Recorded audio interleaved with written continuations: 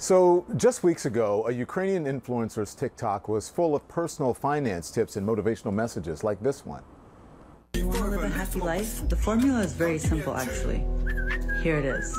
Expect very little from everybody and expect a lot from yourself. That's it.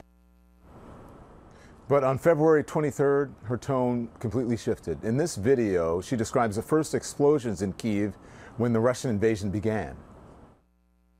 Guys, I'm in bed right now. I'm recording this because I can't sleep. I'm in Kyiv, Ukraine. The whole city is up. There have been massive explosions somewhere in the distance, but it shook the whole house. This might be the beginning of something serious. Well, since that video went viral, Kristina Korban has continued to update her followers on the realities of life in war-torn Ukraine. Kristina joins me now, and I'm so happy that you're joining us. I hope that you're safe. We've been talking throughout the week on CNN. Here we are on a Sunday night. You're still here. What do you want people to know the most, Kristina?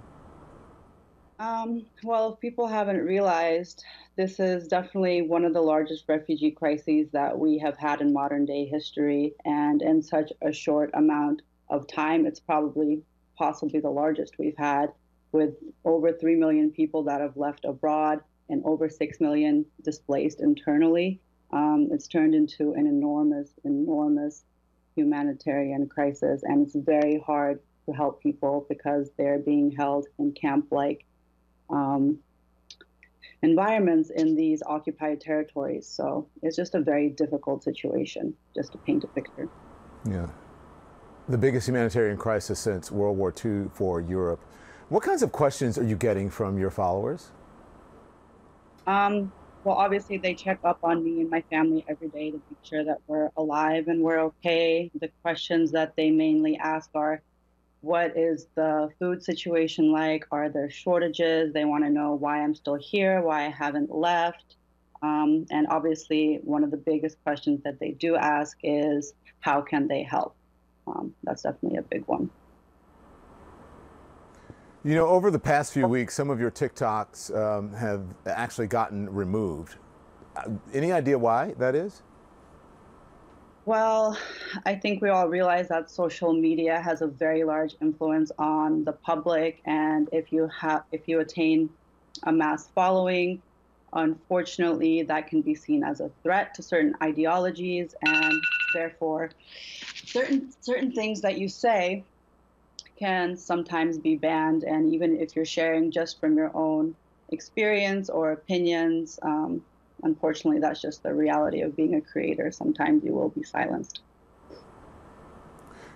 You're providing a very valuable service. I've told you that before, as we have been going around the region speaking to people, and even speaking to some Russians who are, who have moved out of Russia to Ukraine and other areas. They have been saying social media is really the only place that they can get accurate, independent, free information and not propaganda, the propaganda that is being sold to the people in Russia. Are you worried about getting banned on the platform? And if so, what would that mean for the people here? Well, obviously being banned and taken down is always a risk. That's definitely a risk, especially if you're someone like me who's actually speaking out and sharing information about such a hot, sensitive topic like a war. But what would that mean? It would mean that I'm doing something right. If there's a need for me to be taken down, I would take it as I'm doing something right. But then your message won't get out if you're taken down.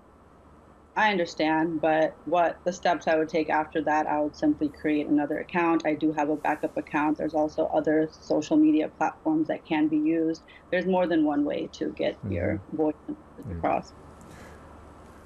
You're doing all you can do, Kristina, to help those in need, including selling pro-Ukraine T-shirts and hoodies. You've established a fundraising campaign that it's already raised over $28,000.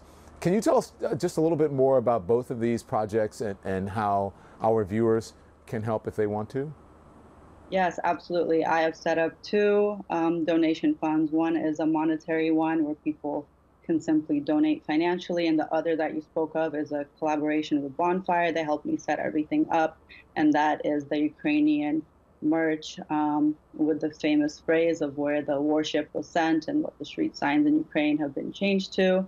And people can find that in my social media bios. And those are two ways that they can donate directly through me. But obviously, people should always donate wherever they feel comfortable. There's more than one way to help.